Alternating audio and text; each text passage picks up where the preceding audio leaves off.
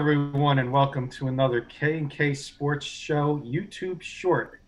I am joined today, I'm the Fraud Slayer, by the way, and I'm joined today by my main man, Kurt Valenti. Kurt, how are you? I'm good, Mr. Kirkpatrick. How are you? Nice afternoon.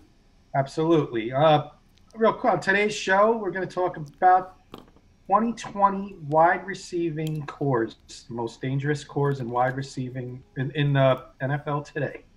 Uh, well, that being said, let's get right into it. Okay. There's a lot of new exciting ones. I mean, I know I'm excited as a Bronco fan, but we got Tampa Bay. We got Brady down there with the Tampa Bay Bucks. Um, Again, my Denver Broncos, high flying. Of course, we got Kansas City Chiefs. I Yep. want you to start today, Mr. Kirkpatrick. Give me a couple of your top ones. You want a couple of top ones? Okay, I got the original usual suspects. I got the Saints. Saints are up there because of I think the best wide receiver in football, Michael Thomas. An addition of Emmanuel Sanders helps them with veteran presence. They still got Jared Cook at wide receiver, at tight end, excuse me, and Kamara is another wide receiving threat. Even though he's a running back, I'll take him as a threat. Absolutely. So, He's another receiver in that offense for them. so I went the easy route on my first one. I'm going to go into a couple more deep sleeper ones that people may not forget in a couple minutes. But I went the easy route and the usual on the first one. How Okay. about you? I'm going to give props to Tampa Bay. You know, again, everyone knows I'm not the biggest Brady guy, but hey, when you have Evans, you had Goodwin, you know, you got Gronk. It's it's nice. I mean, it's a nice set of weapons for him. And you know, the thing I like about that too is Bruce Arians. I mean, he's an offensive guy, so he's gonna put them in situation. Thing that's gonna be interesting is Brady gonna adapt to him, or is he gonna adapt to Brady?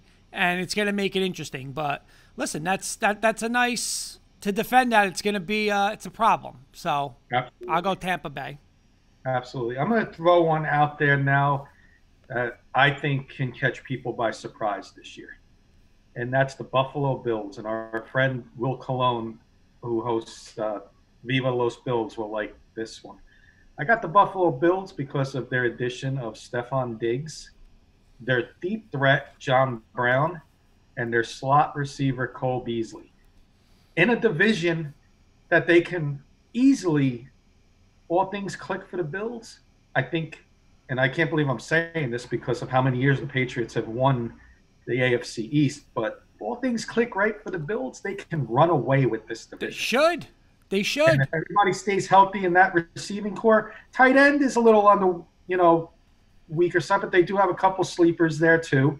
But those three receivers are three different types of receivers, and that's what I love about them.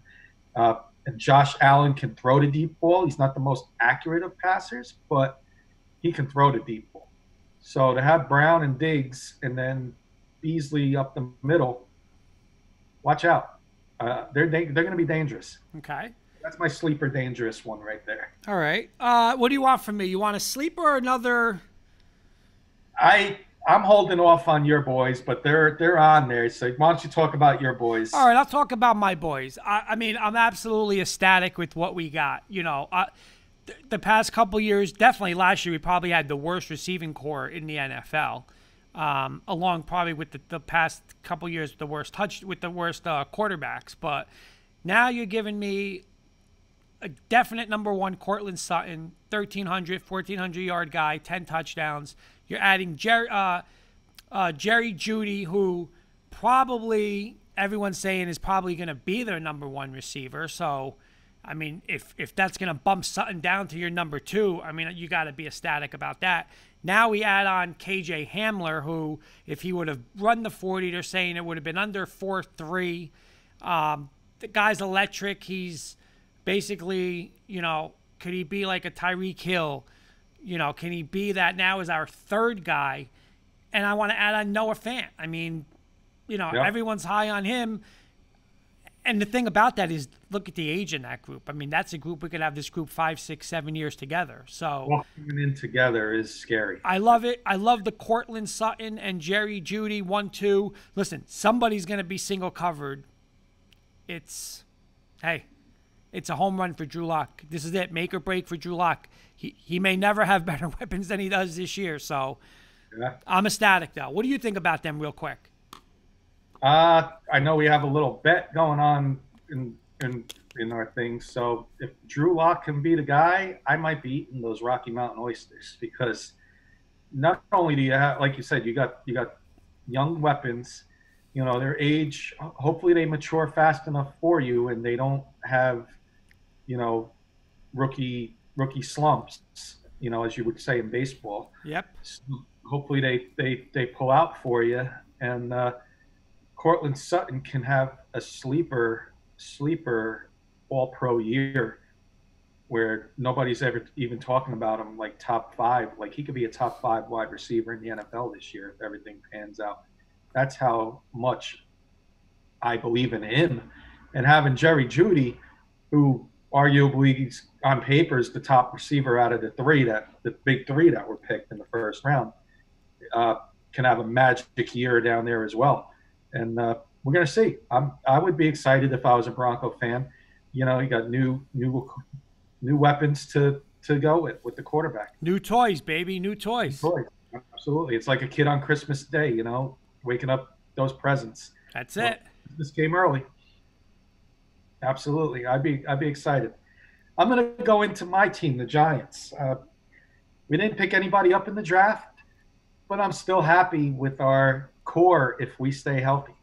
Again, the big key word is if. Sterling Shepard, concussion problems. Evan Ingram, always hurt. If those two guys stay healthy, you're looking at a top tight end in the league this year and a top 10 wide receiver. Evan Ingram is a beast, man. Beast. If like you're saying.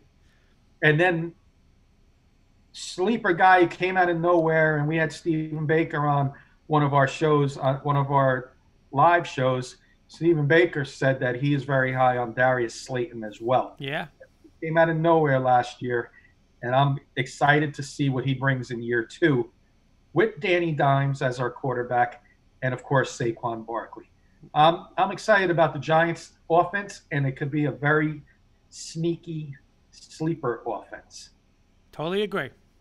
I like it. I think we got time for a couple more, Kurt. Yeah, I'm gonna go in your division, and you know I'm not a fan of the quarterback, but when you're gonna put Amari Cooper, Michael Gallup, and I think that's gonna be their number 1 receiver, CeeDee Lamb, that's a nice threesome for a wide receiver. Add in the best offensive line. Again, it's a reason why there should be no BS excuses, why Dak Prescott shouldn't get that team easily in the NFC to an NFC championship game. Do I think he will? No. But as a core, Gallup, Cooper, and CeeDee Lamb, that's a problem. Dangerous for defenses. That's a problem. Dangerous for defenses like the Giants. I'll tell you that right now. Mm-hmm. I got one, and then I think we got time for one more after this, maybe each. I'm going to throw the Cincinnati Bengals out there. If A.J. Green's back. If A.J. Green comes back, that was going to be my first keyword. But you still got Tyler Boyd, who John Beelan, our fantasy guru, loves him. And I do too. You know, not to take anything away from John because he's the fantasy guy, but Tyler Boyd's been my guy too in fantasy football. And T. Higgins, you know, and then, you know, see what you get out of Joe Burrow. You got Joe Mixon in the backfield, and Tyler Eifert's still there. I mean, Eifert's got to stay healthy, of course, but you still got Tyler Eifert. Okay. But Green is by far the key of the offense. If A.J. Green can come back and be the mentor to that team, the veteran, that team can win, can take big leaps and bounds this year with that offense. Maybe win 6, 7, 8 games this year. You want to know what's when you only won 2 games last year. Yeah, the only way is up. You know what's funny? Nobody mentioned the Kansas City Chiefs. Yeah, I mean that's another obvious one. I got one more. I got one more Give for us you. one more. We got time for one more. All right, my one more, Arizona Cardinals. Christian Kirk. Now you got Hopkins. You still got Fitzgerald, Kenyon Drake in the passing game, and Kingsbury with that passing game offense. I mean, I'm not going to say they're going to be a great team like wins and losses, but on a fantasy level, he's going to put up humongous numbers. I've always liked Kyler Murray, and again, just like Denver with the one-on-one matchups, someone's going to have to get single coverage. So you can't cover everybody double. Now putting Hopkins in there with Christian Kirk and Fitzgerald, I like them. I couldn't agree more. That's a team that can make a run in the AFC and NFC West, and so yeah. I mean, my closing thoughts on today's short is going to be: I would not want to be a defense in today's NFL. No, Not a top defense. no way. I mean, I'm a Giants fan, and there's too many good wide receiving cores out there. And we didn't even get into the running backs of these Right. teams. Which way? It'll be on another short. We just got into the wide receivers today, and we didn't even get into running backs or quarterbacks yet. Yep. But I would not want to be a defense in today's NFL that's not that good. Yes, sir.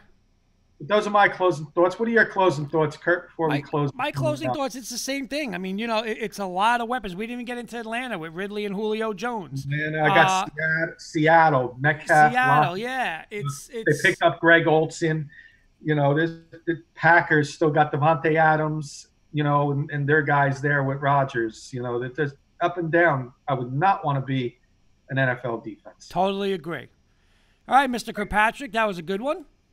Yes. On behalf of Kurt Valenti, I'm Kenny the Fraud Slayer from the K&K Sports Show, and thank you for listening to this YouTube short. Until we see you next time. See you guys next time.